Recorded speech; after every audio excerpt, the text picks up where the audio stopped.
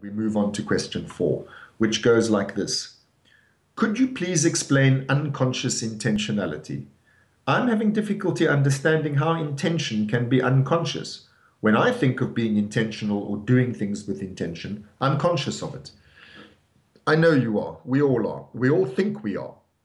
That's the great surprise, starting with Sigmund Freud, who first introduced the idea that we think we're masters of our mental house, but in fact we're not. We think that what we do is governed by conscious intentions, but in fact what we do is governed by intentions in many instances of which we know nothing in consciousness. In other words, we have unconscious intentions, which is what the source of this question is.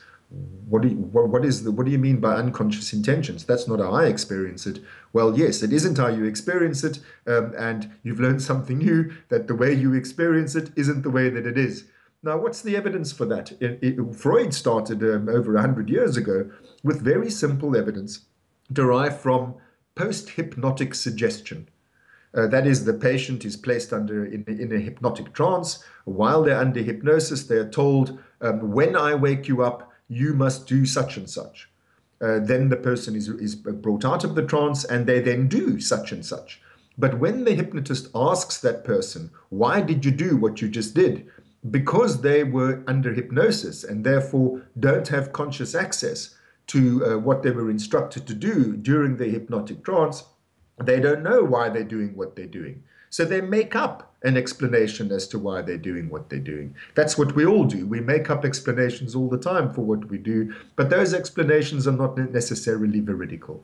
They don't necessarily really account for why we're doing what we're doing. So people in the audience can see why the hypnotized subject did what they did. They're just following the unconscious instruction. But the subject of that action has no knowledge of it. That's the sort of paradigmatic evidence for unconscious intentionality, but there's many other instances of that drawn from other sort of methodological traditions. And I spoke to you about the famous case of the patient of Claparède, who refused to shake his hand because the day before she had had the unpleasant experience of being pricked with a pin when she shook his hand. She doesn't consciously remember that, but unconsciously she does remember that. So unconsciously she makes the decision, she forms the intention, I am not going to shake this bugger's hand. But she doesn't know consciously this is what her intentionality is. So she comes up with this general explanation. Does a lady not have the right to withhold her hand from a gentleman?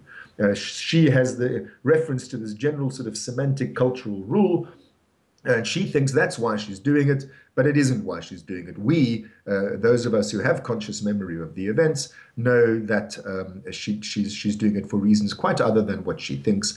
She's doing it for reasons of, for intentions which are unconscious.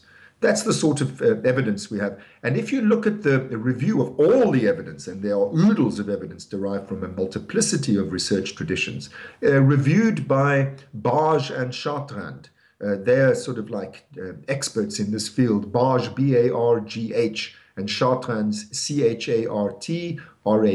Google their work. They, on the basis of reviewing the evidence, come to the conclusion that something like 90% of our voluntary acts are unconsciously motivated. And I suspect that's probably an overestimation of how much of our intentionality is conscious. I suspect it's less than 10%.